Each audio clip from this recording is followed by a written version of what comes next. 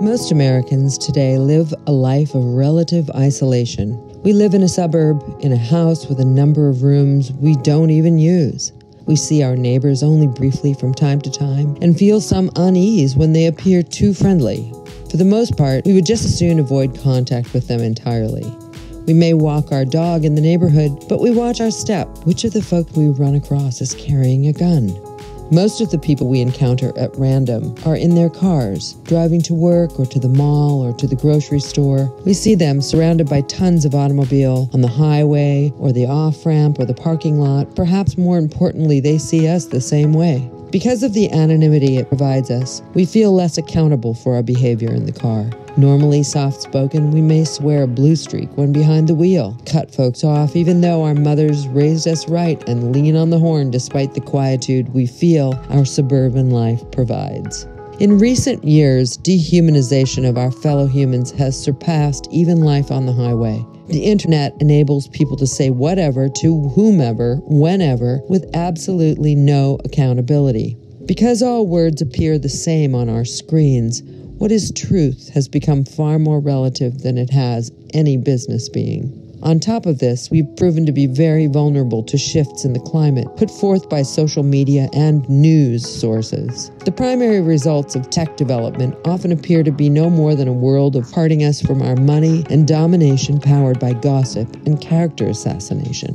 The result of all this, physical isolation, the road warrior life, and the rabbit hole of technology conspire to make us feel lonely, isolated from one another more than at any point in history. In fact, proximity to our fellow humans and engagement with them is a fundamental human need. When we spend time around one another and feel the humanness we share, our separateness gives way to a gentler, deeper sense of connectedness. For some, this evolution can happen quickly. There's a feeling of ease when we are around other people in any context. For folks who self-identify less as people persons, the curve can be steeper.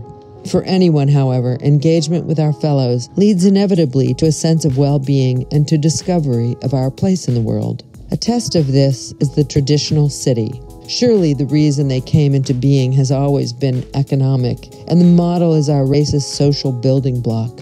When we're in constant contact with one another, dehumanization is difficult. Looking into the eyes of passers-by, shopping with them at the supermarket, encountering them at the gym or in church, all these activities bind us together in a manner that one could argue is innate. All these activities have existed in cities for thousands of years. If the isolation of today was a thing in the past, traditions that enable human contact would not dominate our history. Fellowship is an old-fashioned word that means social interaction without much of an agenda. Card or board games, choir, meeting to share knowledge of a topic. All of these are examples of it, and all of them nourish the soul. Friendship is the next step up on the intimacy scale, and done right, enriches life and our identification with other people. Non-judgment and compassion empower friendships, in which we are able to relax and be authentic with another person.